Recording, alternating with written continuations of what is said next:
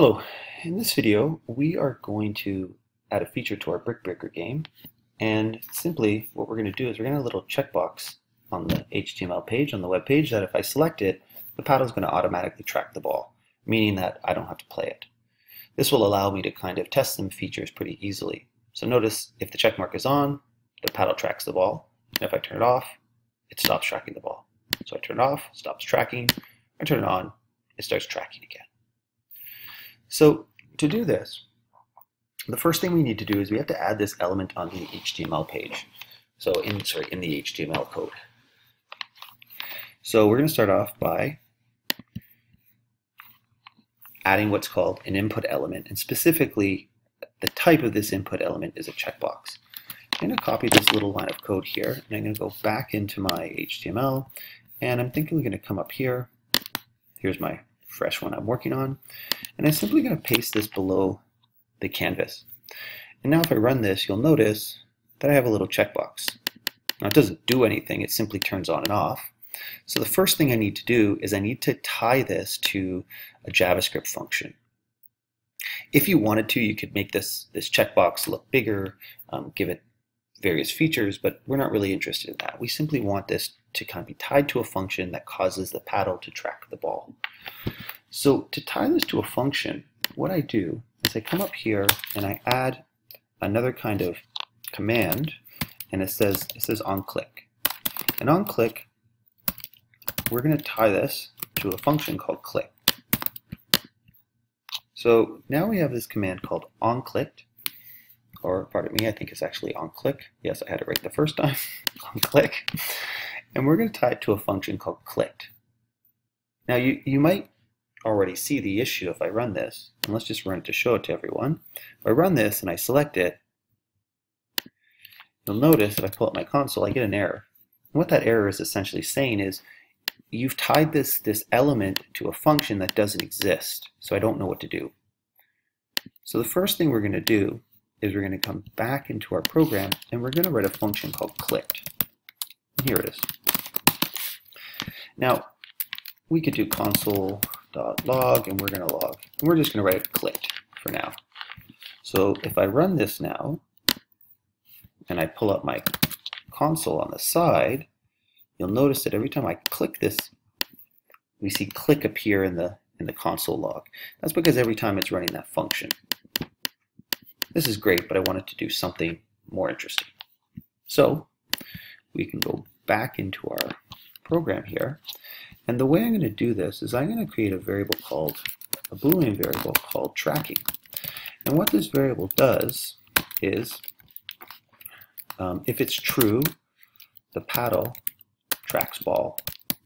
So essentially, by initializing it to false, it means that the paddle is not going to be following the ball on the screen. But essentially what will happen is when I select this checkbox, it's going to swap the variable tracking from true to false, or from false to true. Now the most basic way to do this is to say if tracking is equivalent to true, we're going to say tracking is equal to false, else tracking is equal to true. So all this does, this is a quick way of just switching the state. We inspect the state's true, so we change it to false. Otherwise, it must be false, we change it to true.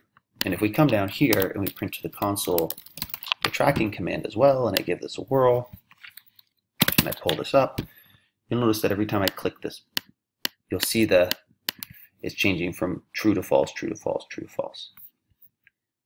Now this approach is great. There's actually a nice shorthand that's really useful. You'll notice that if it's true, it just inverts it to false, and if it's false, it inverts it to true. So we can actually we can do this in one line. We can say tracking is equal to not tracking. So what this does is it says if tracking is true and we not it, it becomes false, and then we assign that back into tracking. If tracking happens to be false and we not it, it becomes true, and we assign that back into tracking. And now let's give this a little space. Okay, so what we need to do now is, if I run this, essentially when I click this, it needs to kind of get the paddle to track the ball. So how are we going to do that? Well, what we're going to do is we're simply going to when we're going to set it up such that when tracking is true, when it draws the paddle, it's going to first set the paddle X position to be relative to the X position of the ball. And by doing that, the paddle's always going to follow the ball around. But of course, we haven't actually done that yet. So if I minimize this and I come back and I scroll down, we'll find in our program we have a bunch of draw functions. So we have a draw function for the ball, a draw function for the paddle, which we're going to come back to in a second, a draw function for the bricks, draw score, draw lives, and then we have this generic draw, which is quite nice. So this is a nice way of breaking up the elements so it's a little easier to manage. So I'm going to come up to draw paddle, and essentially if tracking is equivalent to true, if tracking is equivalent to false, we're going to draw the paddle exactly the same way as we did before. So essentially, if tracking is false, I'm going to use the X and Y position, the X position of the paddle, which is accessed using the mouse handler. And so right now, when I run the program, it will work exactly the same. But notice, the minute I select this, the paddle disappears. The reason the paddle disappears is because I've given the program instructions about how to draw the paddle when tracking is set to false, but I haven't given instructions how to draw the paddle when tracking is set to true. So I'm going to say if tracking, or I'm just going to make an else here. And so what's going to happen? Well, I'm going to take the paddle X, paddle.paddleX, and I'm going to set that to the ball.x. So what this is doing, it says, okay, I want you to take whatever the current X position of the ball is, and I want you to make that the same of what the X position of the paddle is. And then I just draw it exactly the same. That's it. I have one little step. And so if I run this now, and I give this a whirl, it's tracking it, but I have a little bit of an issue. And what that issue is that it dies every time it hits it. And that's actually happening because the ball it's the leftmost side of the paddle that's actually being tracked. What I actually want to happen is I'd like the ball to match up with the center of the paddle so the ball and the paddle collision work properly. So to do that, what I'm going to do is I'm simply going to take the X position of the paddle. I want to move the paddle to the left so that the paddle sits underneath the ball. So we can see this paddle here. It'd be great if it was about half the width this way. And so to do that, I can simply take here and I can say minus paddle.paddle width divided by 2. And if I run this, and I give this a select, it works. So now my paddle is actively tracking the ball. Now before I go, I just want to do one last thing here. This is kind of just a nice little thing to think about when you're cleaning up your code. Notice we have an if statement here, and we have the exact same if statement here as well as there. So what I could do is I could actually take this and I could paste it below. And so what happens now if I run this is it should run exactly the same. Notice I move it around, catches it. If I tell it to track, sure enough, it tracks it. And what jumped out at me in this situation was the fact that this line of code was common to both the if and the else.